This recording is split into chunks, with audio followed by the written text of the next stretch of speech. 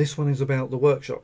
So once you've created your world, maybe linked it up to other worlds and kind of got a whole game ready for people to see and play, you might think about putting it on the Steam Workshop. The Steam Workshop is a part of Steam that allows all the games that are created and shared in MyWorld to be viewed and downloaded by other people. Then they can enjoy it, they can play them solo, they can play them multiplayer, etc. So if you've done something you're particularly proud of and you want to put it on the workshop, very easy to do. If you look at the top right, there's F5, or you can click on the button, obviously, which is send to workshop. Now that's all you have to do. We'll upload it, I'll put it onto workshop, all ready for people to play. But before you do that, there's a couple of things you want to make sure that you've done. For instance, for me, I've got this world, and it actually links to another world. So I've got two worlds in there. As you know, by default, when creating a new world, it will call it world 0001 or 2, etc. So what you want to do is make sure that each world in your game has got a good name, rather than world 0001, because it's not going to be very attractive on the workshop otherwise. Amazing game, world 0001.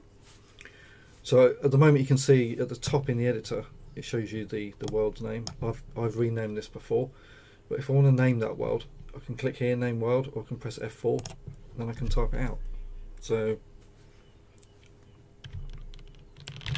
Navy's amazing game, which is probably not the best name to call it. You want to call it something that is relevant and kind of fits the theme of what you're doing. But the important thing to bear in mind when you're sending to workshop is all the worlds must be linked. It will actually search through every world. So if this only has one portal, but this portal might lead to this world that links to another 10 worlds that then link to other worlds, and it will search through all of them that are linked and make sure that every portal links to somewhere. If it doesn't, it will tell you. It will say you cannot upload, and it will give you the reason why. So if it does upload, you know all your links are okay, but it's a good way to make sure that you've played through, checked it all first, make sure everything works as intended, all the quests are doable, etc. Like you've not made a quest and then not put any of the items that you need to collect in the world, and that kind of thing. But once you've done that, you want to make sure that you go to the very first world that you want for your game. So in this case, this is my first world. This is where I want people to first come. So if I was editing my second world, I wouldn't want to upload that to workshop, because that would be the default world, and it would pick up the name of that world as the name of the game. So you want to make sure you're in your original world, the first world of your game, that you've called the world something good, because that will be picked as the name for that game. So whatever is the whole theme of it, call your first world that name. Then once you're done, you simply hit F5 or send to workshop, and it will ask if you want to do it, to make sure. Do you want to submit Ravy's amazing game to the workshop? Yes. It will go away. It will start doing it. When it's finished, it will then pop up and tell you that it's finished doing it. There we go. It's done it. And there it is. Ravy's amazing game. I can subscribe to that if I want, but it also means any other user can subscribe to that, comment on it, vote on it. It's all done automatically. You can change this icon if you want. Check out the guides that you can get to from HubWorld. You can also obviously get to them from Steam. If you go to the HubWorld, there's a portal there that will take you through the guides that will tell you that, and other great tips. I can change this icon if I want when I upload it. I can also, obviously, people can comment on the game, what they think. They can vote it, they can favourite it, they can download it. I can also change the notes, so we can have a look at that particular note for that game. I can type in what I want in there. When I'm finished, I can click at the top to return to my game, or I can just do Shift and Tab.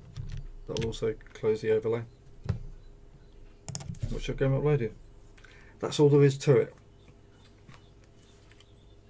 Obviously, if I've realised that I've missed something out, or I've made an improvement to it, I can change this world, and then I could submit it to Workshop again. In that case, it won't add an additional game. It will actually update the original one.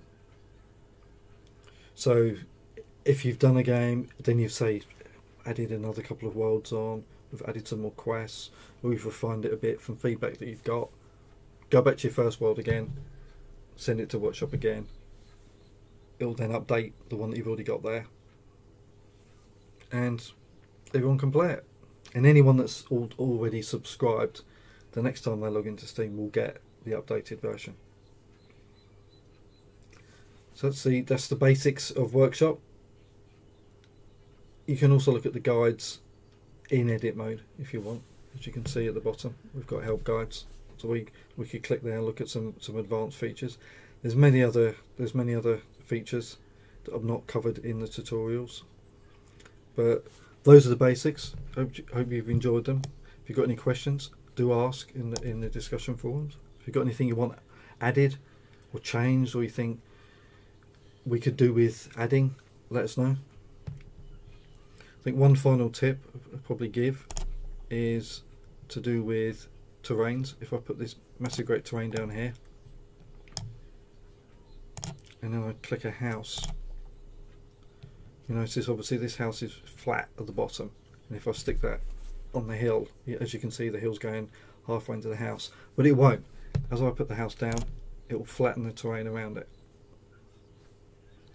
If I undo, put it somewhere else, it will flatten. Just put it at the top, it'll be a more sensible place.